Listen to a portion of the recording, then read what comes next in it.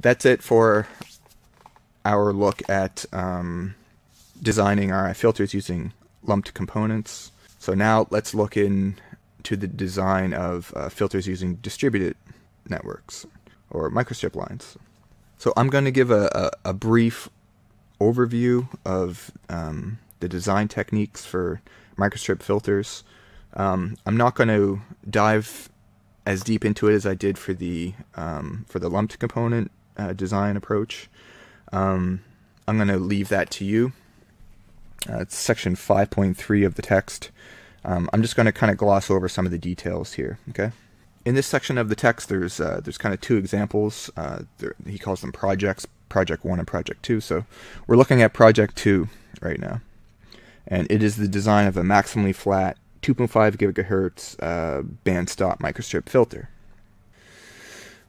Okay, so like I said at the beginning of the lecture, our first step is to come up with a low-pass filter prototype. So we want a maximally flat Butterworth filter, and Ludwig starts with a third-order filter like this. So this is a little bit different than what we've seen so far, where we have this T network here. Okay, so the design steps are still the same. We begin with our filter prototype, and then the next step is to perform a series of impedance transformations. So the impedance transformations that we're going to use is called the Richard transformation, and we're going to insert something that's called unit elements. Really, what that means is just a two-port network that's describing a microstrip, and the microstrip is defined by ABCD parameters. I know we didn't talk about that in this course. That's why I don't really want to dive too deep into this. And then finally, the final set of transformations that are going to take place are by using what's known as Crota's identities, which are shown in this table down here. So I'll explain that a little bit kind of as we go here. So the first thing we do in order to convert the lumped components into microstrip lines, we use the Richards transformation over here, and we convert the inductors into short-circuited series transmission lines, and then the capacitors are converted into open-circuit stubs. The next thing we do is we insert these little sections of transmission lines here. The transmission lines have a normalized characteristic impedance, Z sub UE. Basically, what we're trying to do is we're trying to convert these short-circuited series transmission lines, which don't really make a lot of sense physically. We're trying to convert them into open-circuited stubs. Okay?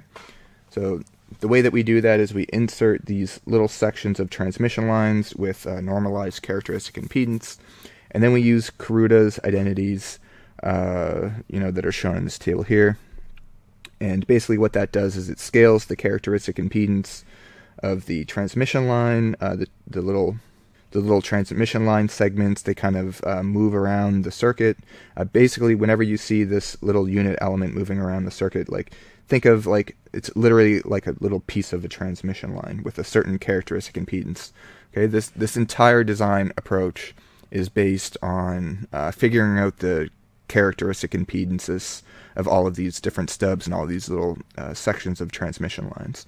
Okay, so a lot of the times we're designing 50 ohm microstrip lines. In this case, we are not interested in 50 ohm microstrip lines. We are interested in microstrip lines that mimic these capacitors and inductors in our filter prototypes.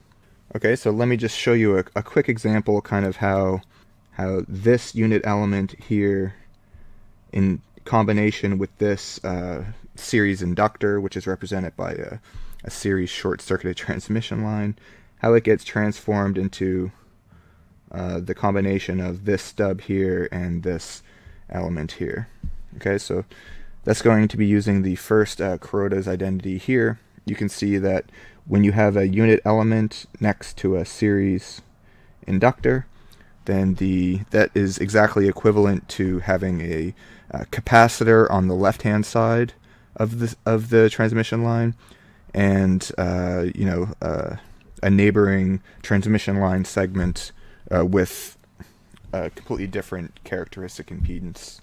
Okay, so you can see that the admittance of this capacitor is defined by S over Z2, and the characteristic impedance of this transmission line here is defined by Z1, and there's the Z2 and the Z1s, they're all related here, and it tells you how to how to transform the characteristic impedances. So let me just stress that these little unit elements here, these represent transmission lines.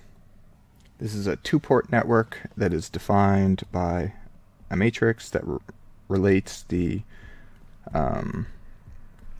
input voltages, the input voltage and current, to the output voltage and current. And the output current has a negative sign here because we could see for a transmission line that by convention we draw the arrow for the output current towards the port 2 of our two-port network here, but you can see that it's actually in the opposite direction. If we assume that our current is flowing into the port 1, then it's going to be flowing out of port 2, specifically for transmission line.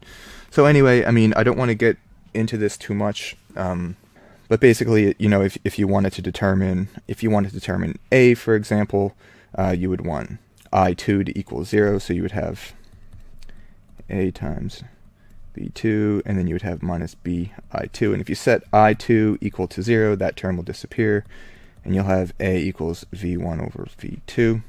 And then using what we know about transmission line theory, we know that if we define this as being 0, we move along the transmission line in this direction. We know that the voltage somewhere along that transmission line as a function of D is going to equal something like this.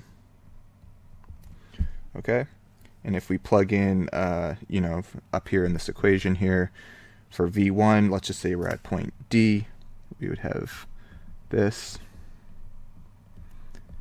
And then for V2, that's right where D equals 0, so if we plug in D equals 0 here, the cosine term here goes to 1, and we just end up with this guy here. So those two cancel. So we've just kind of showed that the A term here in this ABCD matrix for the unit element, which is a microstrip line, is just simply equal to this. So how do they go from an A equal to a cosine equal to A equals 1 here? Well, you can see that this whole matrix is being multiplied by this term 1 over the square root of 1 minus s squared. So if you plug in the s equals to the tangent of this guy here, the Richards transformation, if you plug that in, then it will be equal to cosine of beta times d. Okay, and you can repeat the process for all the B, C, and D terms here, and you can convince yourself that this is the ABC matrix for a microstrip line defined by a two-port network. Okay, so I didn't want to get into that too much. I wasn't planning on mentioning that at all. That's kind of a little bit more detail than I was expecting to give, but I don't know. Now you know, and it's all in the textbook, and you can read it all there. Okay, so after you make a series of transformations using Crota's identities and unit elements, basically you end up at this point here where you have a bunch of open circuited stubs separated by microstrip lines that are defined by these unit elements, and these unit elements have these characteristic impedances, 1.4142, and those are the result of performing a bunch of these scaling using Crota's identities. So in the end, you end up with something that looks like this. Okay, after you scale everything to 50 ohms, you multiply each one of these terms by 50 ohms. So your source resistance will equal 50 ohms, your load resistance will equal 50 ohms, and then all of these terms here are multiplied by 50 ohms. And you end up with all of these different characteristic impedance values. Okay, I didn't mention one thing. So the lengths, that's a very important point in this design. Okay, so there's a couple of different approaches. So the lengths are defined here.